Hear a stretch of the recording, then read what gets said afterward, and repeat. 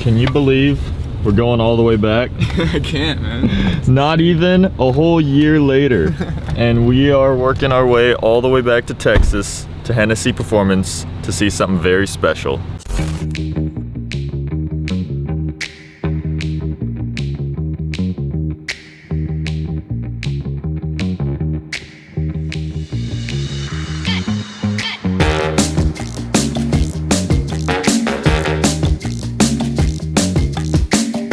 All right, we have returned here to Hennessey, all the way down here in Texas, and this time they have a lot more vehicles since the last time we were here, all the way back in February, I believe it was. But today we're here because they are allowing me the opportunity to basically kind of shop around for something else in their large fleet of vehicles. I mean, you guys may not have known this, but Hennessey makes a lot more than just the Exorcist and the F5. They have a lot more different vehicles, and today we're gonna have 3 vehicles that all have 1,000 horsepower each.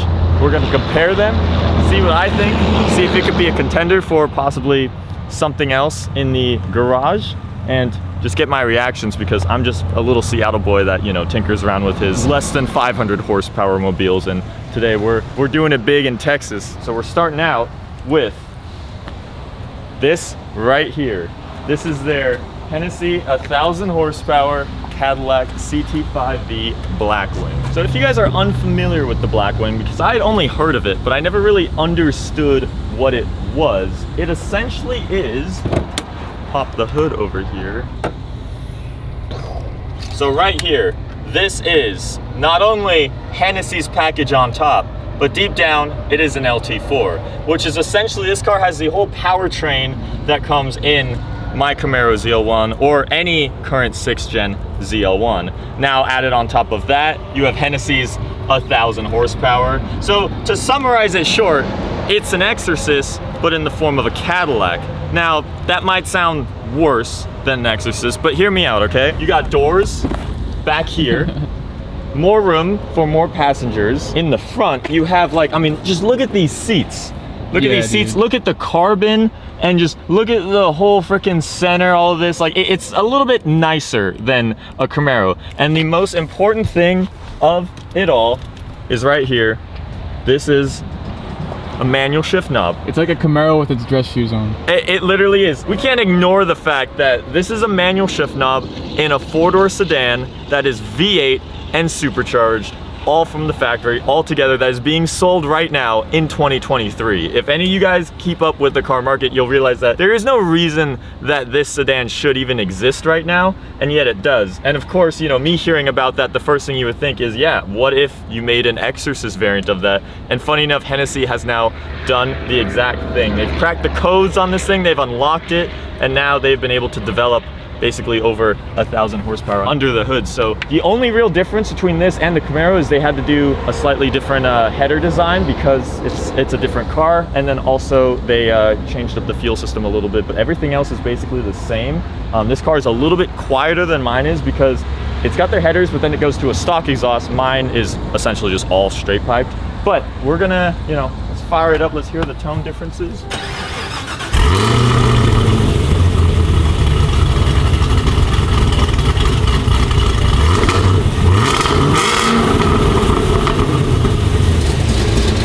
Do you think that's valve open, or is there a valve system there? Oh, wait, don't do it yet. On the steering wheel.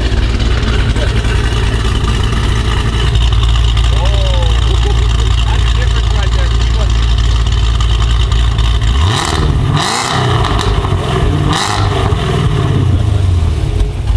It sounds a lot more throatier, but it still sounds fantastic. Yeah, dude, the deepness of the tone is sick. Yeah. Wait, just try to drive it normal and watch. I want to see how you drive out of here, and then try to do it the way I say to do it. He's been telling me all day that the clutch in this thing is another different thing from the Camaro, so I'm about to find out for myself. I'm just gonna kind of release the clutch and see what happens. Oh, yep, the car's moving. That's weird. Just let the pedal out. All right. That's easy enough. If anything, it is easier, it's just different. Usually when you're, you know, getting the car rolling, you do throttle and clutch release at the same time. But this car, I guess it's just refined enough that you just gotta let out the clutch and that's it. Dude, this steering wheel and everything. It just feels, this is luxury. Today, we are really in a candy store. And I mean, like, we have an entire track all to ourselves. Like, Hennessey is just like throwing us the keys and saying, go have fun and tell us what you think of the cars. And I mean, I couldn't be any more thankful for them. This Camaro has been literally like the biggest, it's been one of the best things that's ever happened to me as far as just one singular car providing all these opportunities and awesome things. But now we're in a Caddy with 1,000 horsepower, and we're gonna have to go to Mexico with this thing. We're chilling here in Texas.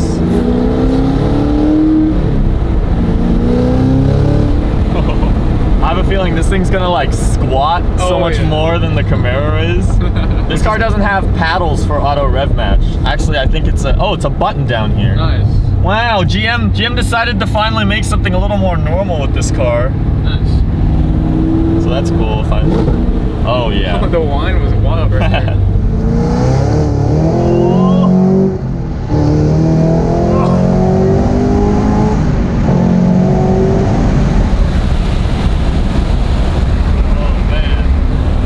This thing feels about as quick as the Camaro. It's hard because it's a little less dramatic because my Camaro just screams. It's so loud, and this car is definitely a little bit more muffled with the stock exhaust. But the other big difference is that, yeah, the whole thing just squats. Like, you just got all that like weight transfer. It's a much bigger car, and the suspension may not be as firm. So like, as soon as I put my foot down on the gas, it's just, like, I feel like my whole body is just sinking all the way back into the freaking planet of the earth. It's so comfortable though. It's so calm. It quiets down. You can road trip this thing, and you would entirely forget that you're just casually burning away at 8 miles per gallon as you're just driving from one state to another, because this thing is one gas station to another. Yeah, literally. I mean, that's the only thing, is that it's still probably not very fuel economic, but man, this car is definitely a lot more practical than the Camaro is. It's just so luxurious.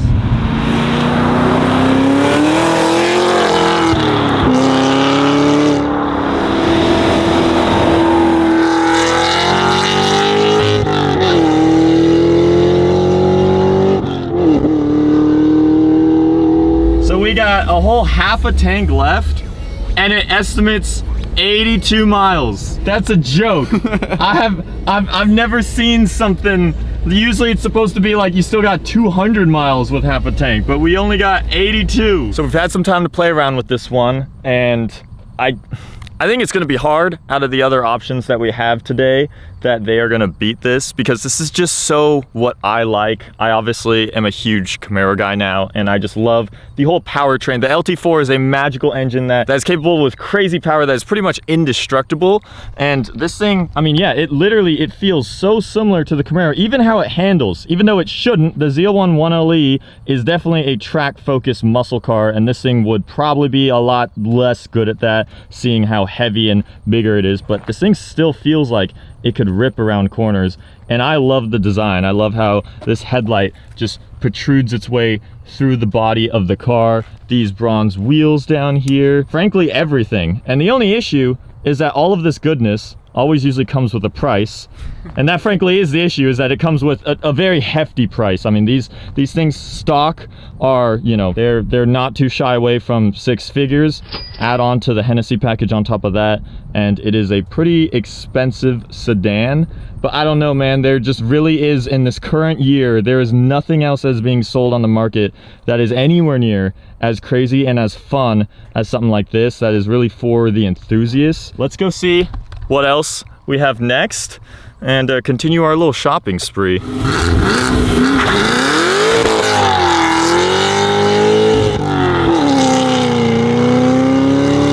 We have obtained another set of keys, and I don't know if you guys recognize these, but it has a little TRX emblem on it. Now, I'm fortunate enough that I have my Gen 2 Raptor to even compare to what this will even be, because I never drive trucks. I'm not really a truck crazy guy. So if I didn't even have the Raptor, I probably won't even have any sort of benchmark in knowing what I'm about to get into. But this is definitely gonna be well leaps beyond what my stock V6 EcoBoost Raptor is, because this is a Mammoth 1000. This is basically a supercharged 6.2 V8 with upgraded goodness on top of even that to make it 1,000 horsepower. Hennessey also, they do the bumpers up here. They have their own wheels that you could get in with that with 37s. You have a rear bumper, you have LED lights. This thing's huge. This is bigger than the Raptor, like physically.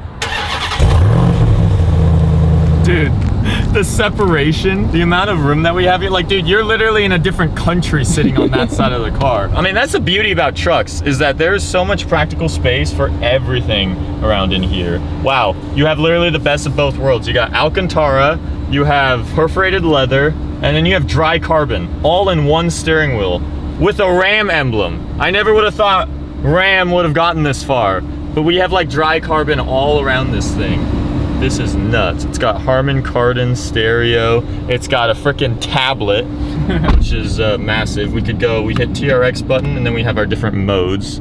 So we're gonna make sure she's in sport mode. Dude, that is a Hellcat, like Charger.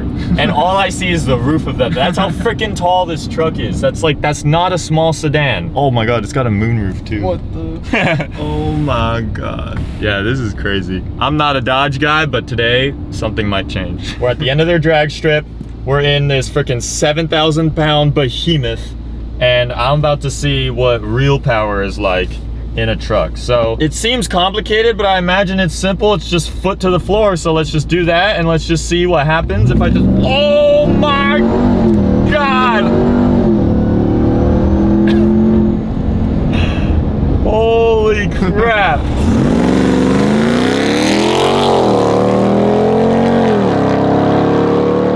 Dude, we thought the Cadillac squatted. This thing, I swear I was staring at the sky. Like literally just, ooh. I guess it's one of like few Hennessey vehicles that like is all-wheel drive. Yeah. They like to work on rear-wheel drive things. So, you know, for them to build something with this much power, but all four wheels can get it off the line like that, this really is like the launch specialist of all of their cars. What the? Oh my God. Dude, this thing will literally walk like Mustangs, freaking Ferraris. This will, you could be in your Porsche on the freeway and you would just get absolutely freaking destroyed by this dinosaur.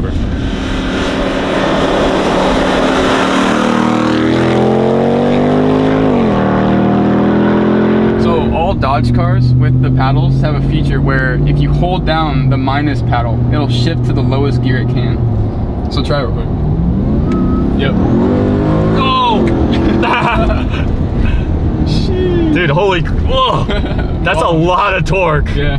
That's, I mean, it's utilizing all like 900 foot-pounds of it right there. I would say the main thing that just sticks out to me about this thing is just thinking about all the cars that you could walk being in something this outlandish and huge and unsuspecting. This thing squats unlike anything else. You have a whole moonroof for the back passengers right here to probably stargaze as you squat, and everyone is forced to stare at the sky. The fuel range check for this car, this one is topped off, so it's totally full, but we only have 242 miles of range. Now to keep in mind, my Raptor gets awful gas mileage even with the EcoBoost V6, but that at least when you're full, you have around 500 miles of range. So either this A has a much smaller gas tank, which I think is very unlikely, or B, this is just what happens when you have a Hennessey built V8. So it's definitely not something that anyone should really be caring about if they're actually buying one of these, but it's fascinating. We're gonna be doing the fuel MPG comparison tests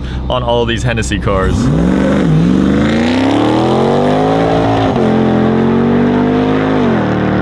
Third car on the 1,000 horsepower list right here, SRT, baby. Now to me personally, this is actually kind of interesting because I have never been in a Challenger Charger of any sort, and this is what we got right here. We have their SRT Hellcat package, and now this car is essentially the Mammoth that we previously experienced, but just in a different body, a lot more planted, probably a lot more ready to go, and rear-wheel drive, but it's the exact same powertrain. I mean, it's gonna be my first experience really in a proper Dodge sports car.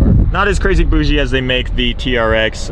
Perforated leather right there. You got some some plastics. This is why I'm not really a Dodge guy. I feel like, you know, the interior it's still set back a couple years for what it is.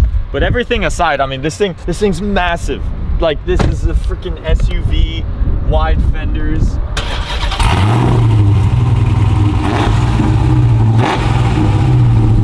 I like that a lot. It's got like, it's very instant. Like the throttle response is right there, so you kind of like grab it. Yeah. And I don't know, that was very satisfying. And of course, I instantly heard the belt of the supercharger up there kind of whine. I mean, I have a feeling this is gonna be a whiny boy. This thing feels like the size of my Raptor, just lower on the ground. Like literally what I see in front of me and how much car I know is also like behind back there as well. This thing is freaking huge. Okay, I might understand the Hellcat magic just a little bit, even from that.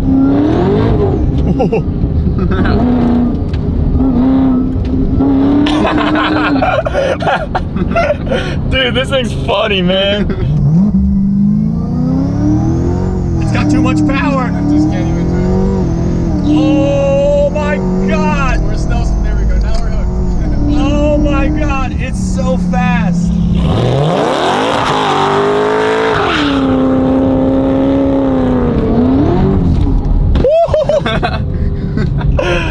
Oh, dude, this is fun. Oh my God! We were just spinning the whole time. Dude, I looked back and there was just tire smoke. Dude, I get it, man. Like, honestly, this is a comedic car. Let's see. Can JackUltraMotive be the Stig today?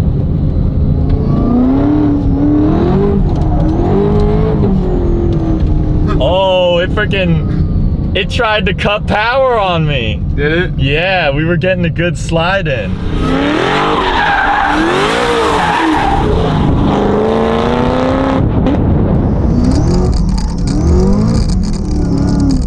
No, it's cutting it. No, it's cutting it. It's cutting it. It's cutting it, dude.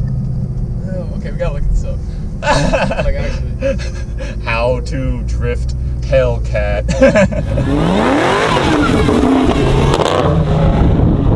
Did we break this one? We broke its capacity of fuel. We ran out of gas already.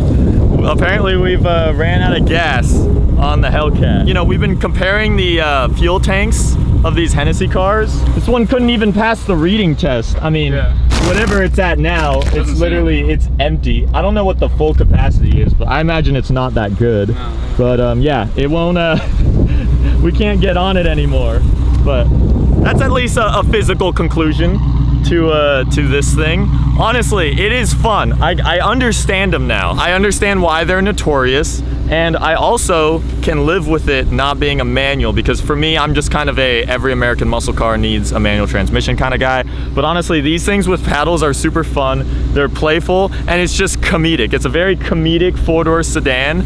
Yeah, I can't even, you could have 4 people in there after with what we're doing. What would you say about it? I think it's fun. It's worth a certain amount, but yeah, for that value, it's fun. Yeah. We gotta get this thing out of here. What's going on here? Got the pink. They're always yellow. Got the pink on this one. Average MPG is 9.5. That's lovely. It's honestly higher than I'd expect. Quick side quest car. They gave me the keys to their new Dark Horse. Now this does not have any Hennessey upgrades on it yet, and this car also is sadly missing a 3rd pedal. So it is an automatic Dark Horse, but I mean, this car is fresh. It comes with basically an IMAX theater on the inside as your screens, as you see down there. There's the automatic shifter. The color is by far the biggest highlight. I believe it's called Blue Ember, but you can see the orange flake, the orange pearlescence that sparkles and contrasts into the dark blue, and it is absolutely surreal. I mean, I think this is really what I would want if I were to have this car, because you get to be stealthy at night, but in the daytime you get to be a little bit hot boy, a little flashy right there. So we have the keys, same keys as you get in basically any other Ford. You just got Mustang back there, and you have remote start, and then we also have, I mean, we're able to rev it. So Zach's looking that up right now. And apparently you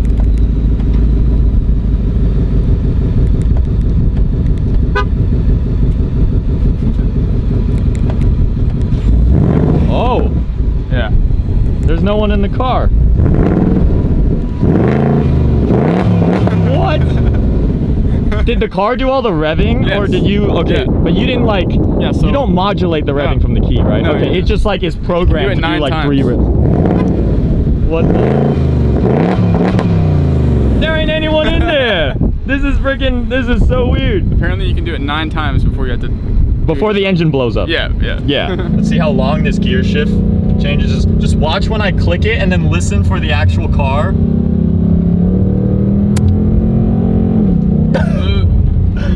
Dude, that was like more than a full second, man. That is unacceptable transmission behavior. Better. Alright, better. It gets better as I go, but that one too, man. That needs some work. I'm telling you, if I had a true thang-a-lang right here, I'd be able to make that better myself. Right. So we have some company joining us as we're in the Dark Horse. And we're gonna see how that mammoth holds up next to this. It is literally Dude, a mammoth. it's so large, it's like cross-traffic alert. This Bro, car in is the camera, freaking out. The truck is just a massive. It's just taking up the whole thing. All right, so I don't know what really I can do here. I'm gonna just actually leave this and drive. I'm gonna leave the car to do all of this. Yeah. Even though this Mustang doesn't have any Hennessey things done to it, it's still a brand new high-end Ford Mustang. And that's a freaking truck. It's a dinosaur. Like, there really shouldn't be any reason why I should lose here, but I have this weird feeling that I am.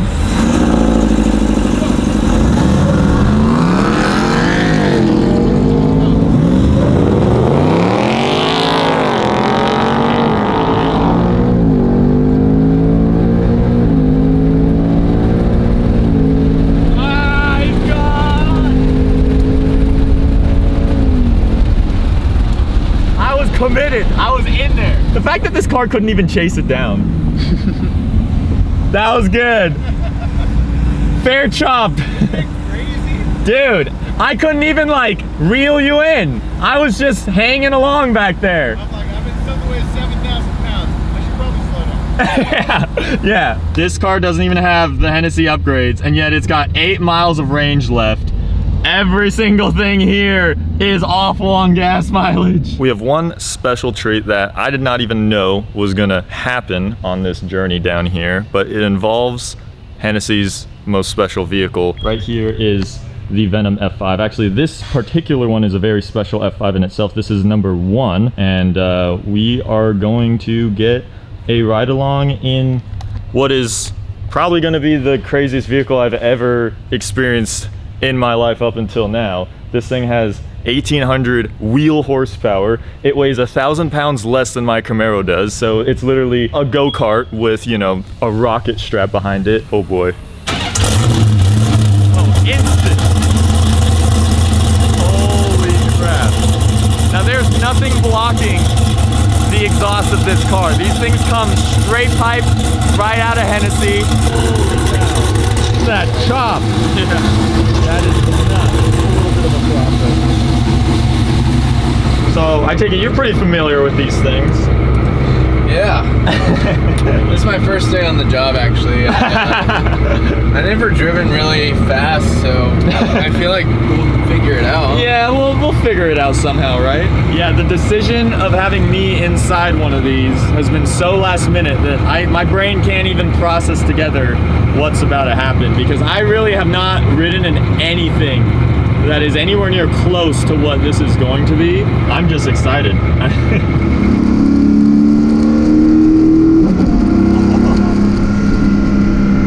Single clutch gearbox, right? Yeah. Yeah.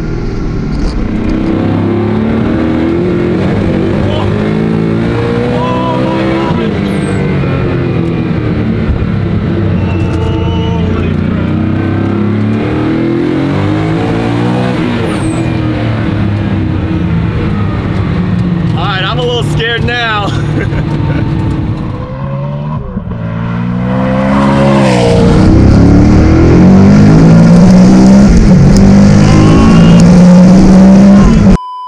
Yeah, that was frightening in every single way, and I don't know why that is allowed on public roads, to be honest. Like, it was frightening out there on their track, and I just had the realization that, like, you could be on the freeway in what I was in. That makes no sense whatsoever. We came here browsing 3 cars.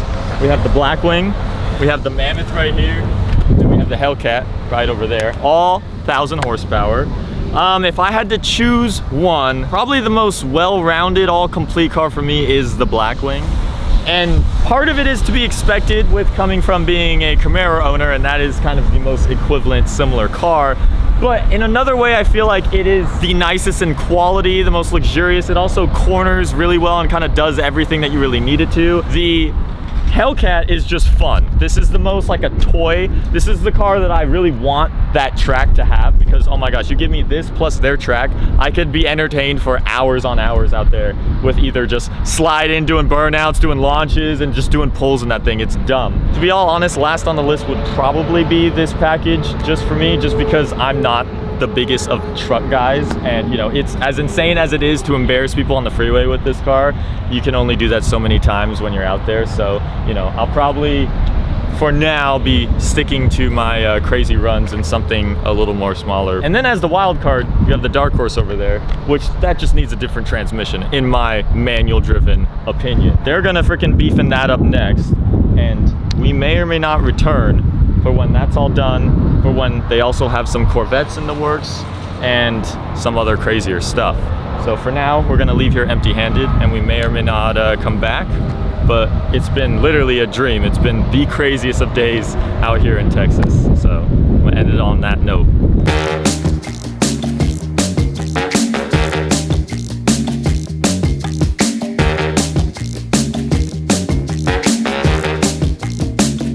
It's hard to capture on camera, but this is probably the most panoramic backup camera that I've ever seen. Look at that. We're watching a movie right now. You can see everything. You ain't gonna miss any sort of parking curb with this backup camera. Beautiful.